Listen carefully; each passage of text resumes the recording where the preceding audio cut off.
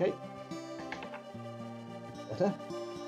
Let's put something on the water.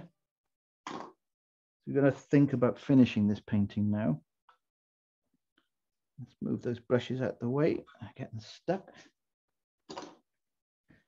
Flat brush for me. This can be done again with the round brush. And I'll show you with the round brush in a moment. I'll do a bit of both so you can see. What I've done here, I've made up this warm mustardy color from the lemon yellow and the raw sienna. Okay, and it's sticky, it's claggy. You know, it's nearly all paint, very little water. Now, what you need to do is rehearse this brush movement in your head. You need to square up to your painting and see your hand, see yourself doing it before you actually do it.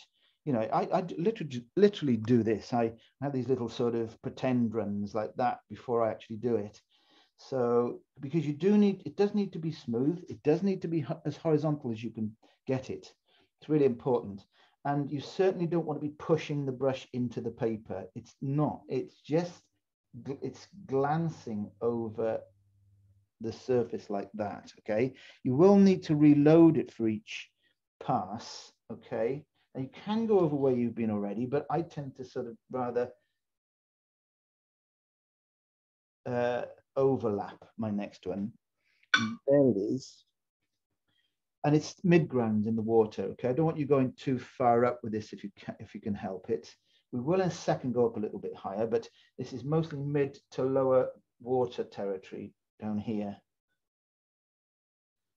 If you're feeling brave, you could do it in reverse, because and you shouldn't do what I just did then and stop halfway across. Now that I know there's not much paint on this brush, then I'll go up higher, because that will be a better, thinner delivery like that. But I do stop anywhere near the water line. Now then, with a bit of ultramarine blue and a bit of raw sienna again, okay, I've made a sticky green. Like this. Sticky green color. And this can go down here.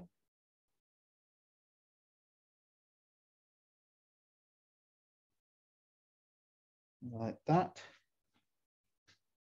That's enough, I think, for that. I'm going to show you how to do it with a round brush.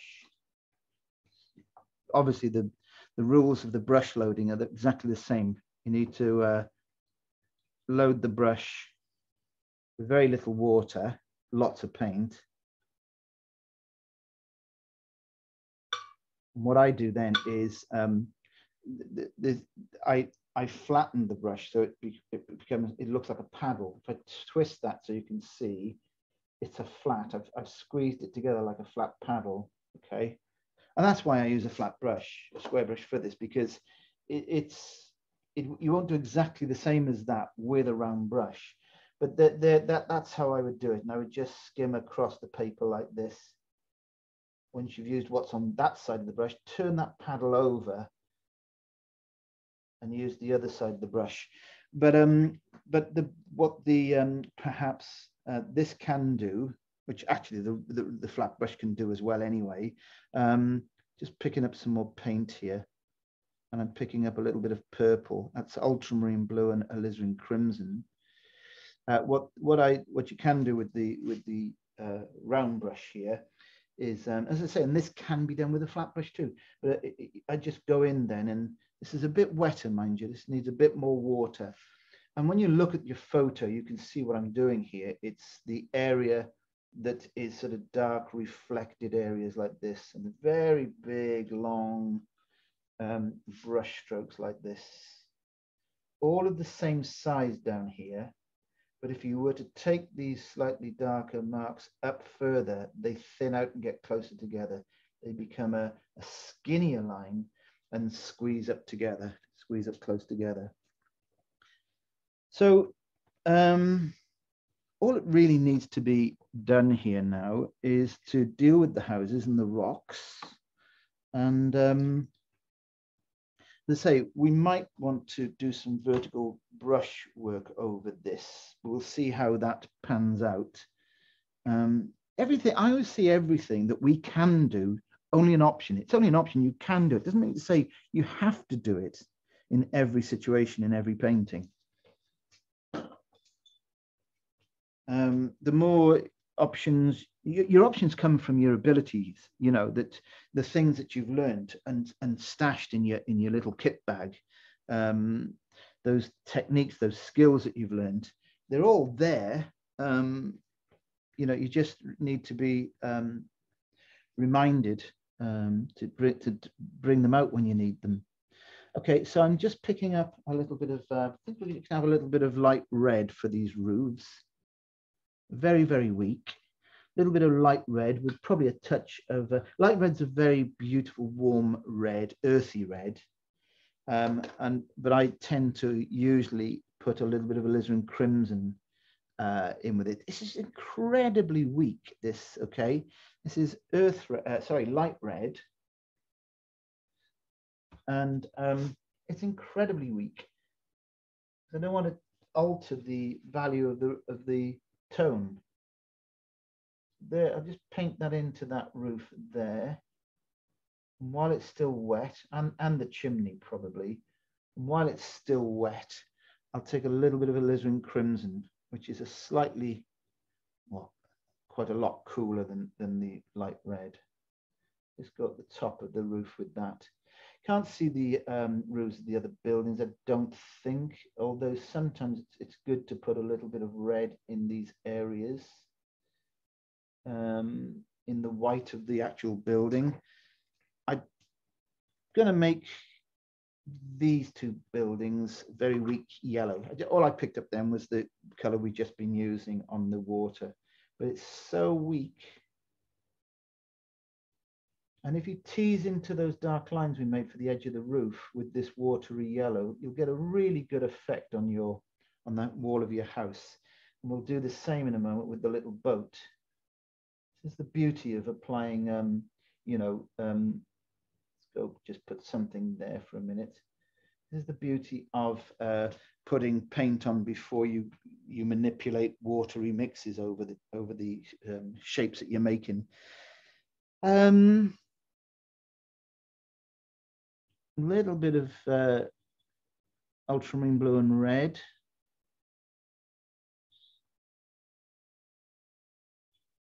Because I want that a little bit of a purple. I'm incidentally, folks, I'm using this ultramarine blue I'm using is SAA paint, okay? It's okay. It's certainly better than some of those cheaper paints, but don't be fooled. It's not as intense as, say, Winsor & Newton's artist quality paints. So that's, you know, if you are using Winsor & Newton artist quality paints, you probably don't want to be putting out quite as much paint as I'm putting in here. But there's a little bit of shadow under those, under that roof line there. There might be, I'm not going to go putting in huge amounts of shadow in this painting, but a little bit will be required. Here's how to do rocks. This is a fail-safe way of doing rocks. I mean, rocks come in all different colors and etc. This is a tiny weak amount, a very small weak amount of ultramarine blue. At least it will be once I've taken some off. Just grabbing some tissue here a second. This is ultramarine blue, and I'll just leave a slither to the tops of those rocks, just a slither of light of white paper, okay, the tops of those rocks there. But while they're wet, pick up a bit of raw sienna and go into the bottom, the base of those rocks, and leave it. Let it do its own thing. Here's the boat. I'm not going to pick up any color, but I am going to pick up some water. I've left a rock out by there, by the way. Yeah, this is this can be your size 6 brush or your size 4 brush, and all that's in this brush is a bit of water. So I land the point of the brush where there's no paint, but I shimmy this back and forth till I see a little bit of that paint moving from the dark gunnel. As soon as it starts moving, I make sure it's all nice and smooth, that there's no texture there. Okay, take out any texture that might develop. Sometimes a little bit of a texture is fine. If it comes up from the bottom base dark line, that's usually okay. But if you've got sort of like isolated texture on shiny surfaces, it can look a bit wrong. Rock down here, same treatment as the other rocks. Little bit of warmth, little bit of cool. Too much warmth, take some of that out. That's better. Okay, yeah, like I say now, all I'm going to do is I'm going to speed dry this, put a little bit of shadow on a couple of isolated areas. There'll be no big shadows in this. It's because the shadows are already in there by effect, you know. So a little bit of ultramarine blue, a little bit of alizarin crimson, or even light red if you want to make a purple. There's a really weak purple from my ultramarine blue, and a little bit of, I actually used a bit of light red. And I'm just going to shadow corner like that. Imagine the light's coming down somewhere from our upper right. Might be a little bit of shadow under there. And that was one swipe of the brush and it's broken, a bit like how we did what we did on the water down there. So you'd expect a shadow under here, just at the top of that little triangle, and a shadow under there. Let's bring a bit of shadow down on this side of the building, okay, like that. Shadow under there. I don't know from where that would come, but maybe a bit of shadow just the left-hand side of that building. Could shadow that building completely, because you won't lose it. But I think at the moment it's better to keep our attention to these two buildings rather than that one. So I'm going to mostly shadow that one like that. Just feeling brave, the odd striation, the odd shadow falling over the land like this helps that diagonal again. A little bit more shadow under those. It's gone a bit weak.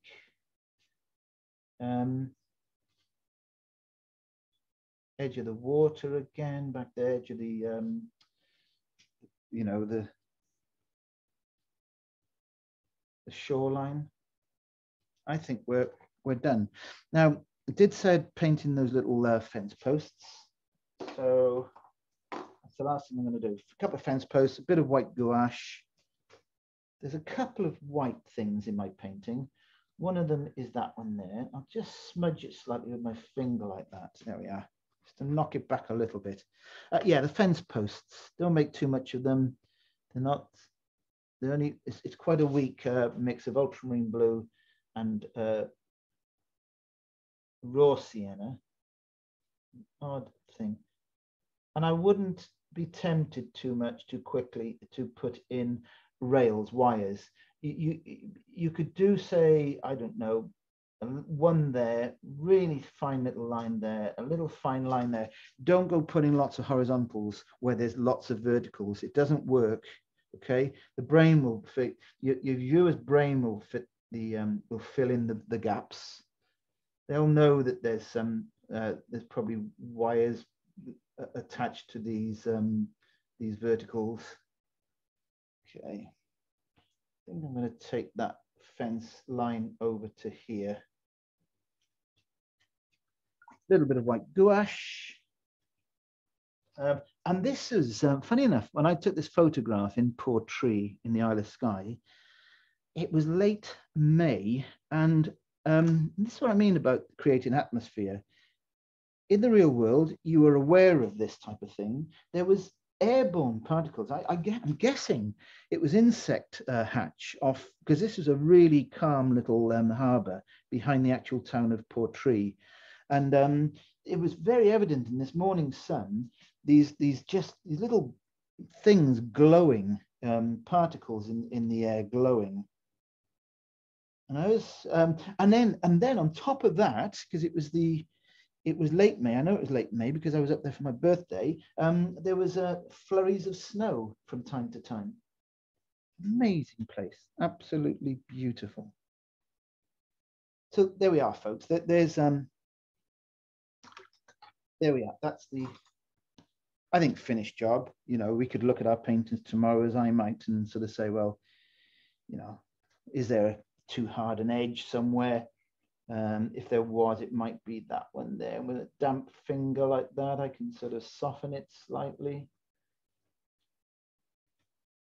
Just the, you know, the dotting of the I's, crossing of the T's.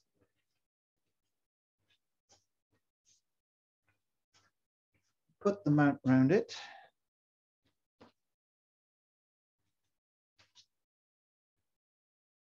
And there's a, you know, a really bright painting. There's sunlit foreground, nice and jolly. Really does remind me of the place that it was. It takes me back. And if you want, I can zoom in and then we'll come and have a chat. Just zoom in so you can see it. It'll go out of focus for a moment, but I'll show you an area of it. It's playing. I think that's fairly accurate. Fairly well focused, I mean.